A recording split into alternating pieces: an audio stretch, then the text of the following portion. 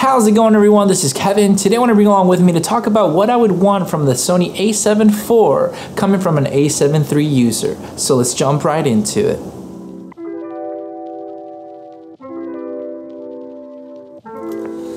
So now I've had my Sony A7 III since I think November 2019, and I've had a really great run with this camera and I really love it. It's helped me grow my just skills overall, going out to create all these YouTube videos and client work and just really having fun with it. But as my skills kept growing and all the new cameras kept coming out, like the new Sony A7S III, it kind of got me wondering what I would want from the A7 IV, the camera coming after this one, that's supposed to be released sometime this year. There is just rumors and speculations going on about it, but something that I would wish as a consumer from the camera, I'm just going to give you a little bit more of my wish list that this camera could have. Now I know I can't have everything that I would want it to have because it's not supposed to basically overpower the Sony A7S III that has 4K 120, the 10-bit internal 422 and everything like that. So I totally understand and I'm being realistic, but I'm also looking back at what the Sony A7S II had to offer in comparison to the A7 III. Basically what I've been kind of researching a little bit about is just noticing that the Sony A7S II had about the same,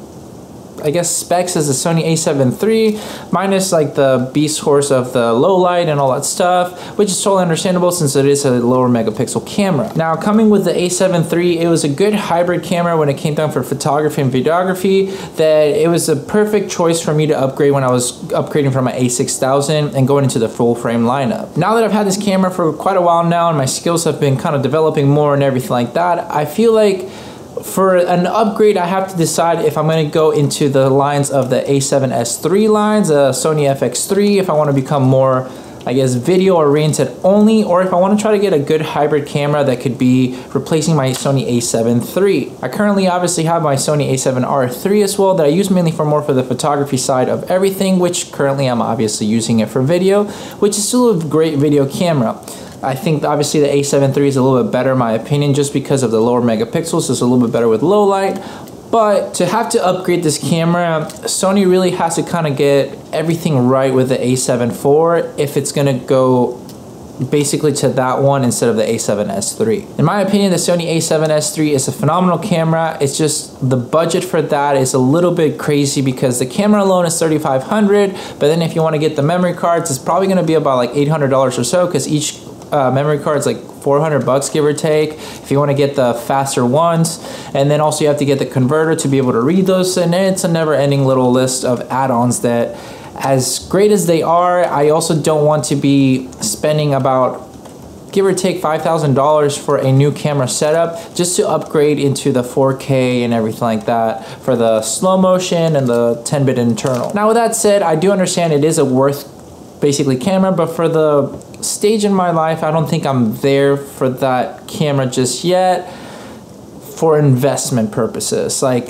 I know that my skills can use that camera for what I know how to do and use it for, but it also is a very big chunk of change when most of my income isn't always client work with photography and videography, since I do have a tennis academy that I have to have a lot of attention to, so I can only nitpick and choose what I want to work with and also do this channel. So for example, with the Sony A7 IV, I'm hoping that, because the rumors are that it's supposed to be 4K 60 the maximum or whatever for the 4K department, I don't really see why they wouldn't just have 4K 120. A lot of people kind of go with the assumption that it's going to take away from the Sony A7S III, but in my opinion, it really isn't. Camera and technologies and everything has been coming at us a lot of faster rate, with having even some cameras with 8K already, and just the speed of technology is going faster, that I would expect for Sony to really bring a better kind of camera that's really gonna surpass this camera, because this one's been like,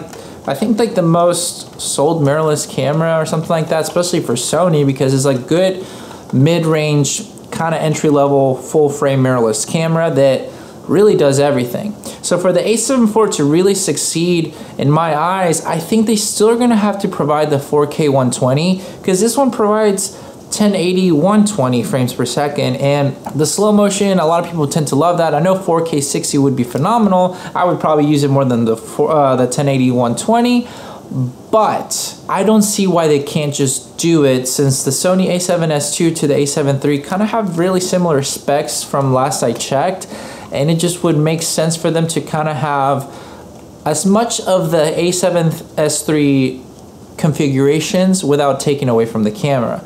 Obviously, it shouldn't perform the same way because it's not going to be priced the same whatsoever, but I would expect them to at least provide like 4K 120 with 420 bit color kind of style with still 10 bit or something, but not as high end as obviously the A7S III. Now when it comes to obviously color depth, it better have 10 bit internal, because I mean, this one doesn't, so I don't get why they wouldn't. So I'm hoping, as this is a consumer, for color grading purposes, that they would have at least 10-bit internal 422 all throughout, no matter if you're shooting 1080p or whatever.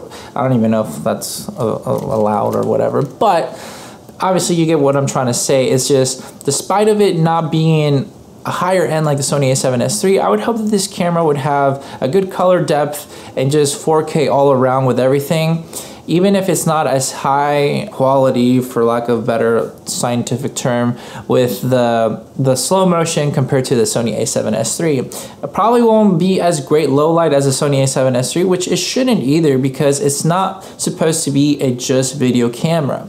But I do think that they have the technology now to really implement a higher up of specs with these cameras with the budget that itself will have. I don't think this camera should be obviously more than 2500, but if it has 4K 120 and all that stuff with a 10-bit internal, I mean 2500 wouldn't be a bad choice, because I mean this camera's been $2,000 since it basically came out. Sometimes it has the discounts and everything like that, but even then it's still in the higher range of like the $1,700 to $2,000 mark. So with that said, I think that the Sony A7 IV really needs to kind of checklist a lot of things for it to be a greater successor for this camera, because Canon, I'm sure, is going to be coming out with something that's going to be closer to the range of it. I mean, the R6, I believe, has 4K 60, which a lot of people rave about and is phenomenal and everything like that, but I think Sony wants to not just put the same thing that somebody else already put out, but they're going to want to kind of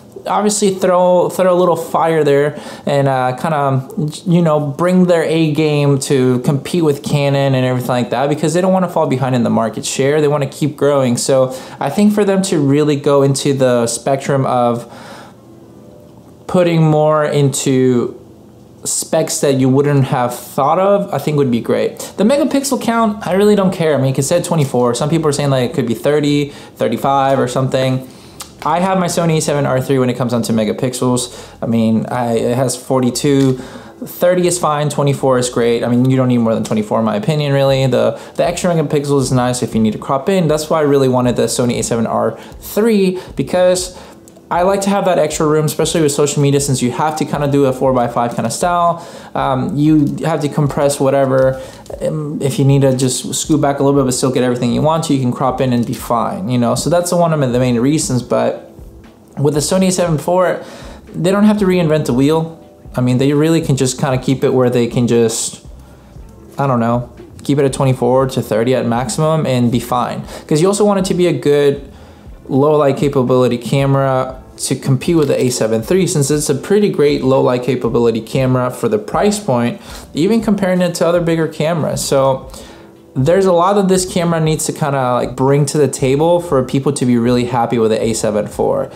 Because this is going to be something that I think Sony's going to have to realize, that they're going to have to put something out that is either going to make the consumers want to really stay, or they're going to have to start choosing to see what can provide them for the price range. Because you have a lot of cameras that provide 10-bit internal and for less than $2,000. So they're going to have to realize that 10-bit is not just gonna keep somebody around. They're gonna have to provide better frame rates and everything like that. With 4K, they're gonna provide better like low light capabilities and everything like that. So I think they're gonna have to really bring it to the table. And as a consumer, and obviously really love Sony for everything that they do, I've had them for years now. I really hope that upgrading my A7 III will make sense to an A7 IV if it checks the right list. If not, I'm gonna have to wait longer until I can get the A7S III, and it makes sense for my businesses to use that budget basically for that camera to then keep growing obviously myself. So I'm hoping that Sony will bring their A++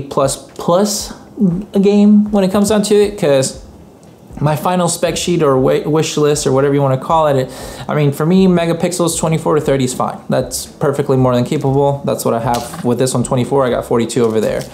But I really do want to have 4K all throughout, whether it's 4K, obviously 24, 30, 60, and 120. And if it's 10-bit 422 up to 60, and then the 120 is just 420, that's okay with me, as long as we get the 4K to have a little bit just better slow motion in that end, because the slow motion in this camera is great, but the file itself being 1080, sometimes it kind of falls apart a little bit when you try to color grade too much. Not even too much, just quite a little bit.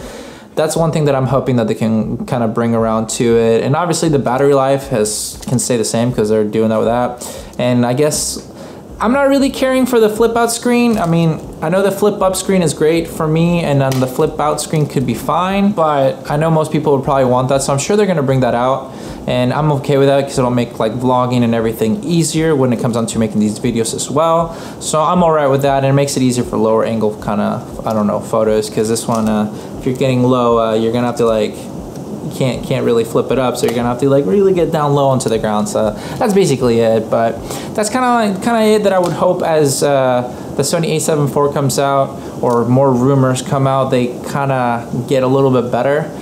But I'm hoping that it'll just be something that everybody didn't really get right, and it's even better than we thought. I know Sony has the availability to do it with all the technology they've been coming out with, the Sony A7S III, FX3, A1, and all those cameras. So hopefully they can surprise us. But with all that said and done, guys, thank you so much for watching this video. Make sure to like and subscribe, share this video with a friend. I'll catch you guys in the next one. See ya.